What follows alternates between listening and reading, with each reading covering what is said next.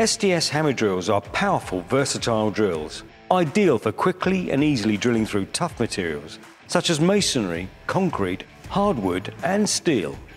They combine the rotary action of a standard drill with a powerful hammering action that thrusts the bit back and forth, creating considerable force.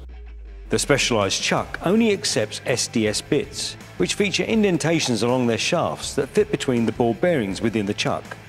The most common type is the SDS Plus drill, but there are also SDS Max drills available that will only take SDS Max drill bits.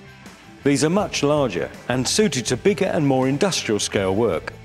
It's important to note that the SDS Plus and SDS Max drill bits are not interchangeable, as they have different size shanks.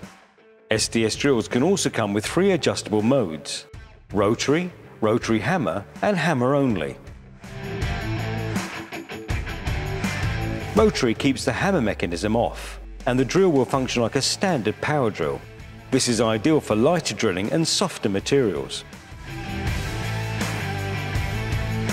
Rotary hammer turns the hammer mechanism on, so the drill both rotates and drives the bit back and forth, which is ideal for harder materials such as concrete and masonry.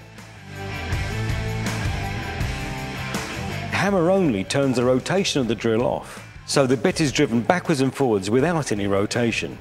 This is ideal for break-up and demolition jobs, with specialised accessories such as chisels available for the setting. Not all SDS drills come with a hammer-only function, so it's always best to check to make sure you have the right tool for your job. The multiple modes and powerful hammering action make the SDS rotary hammer drill a versatile and efficient tool, and an excellent addition to any toolkit. For other videos and how-to instructional guides, please visit our website at www.sealey.co.uk.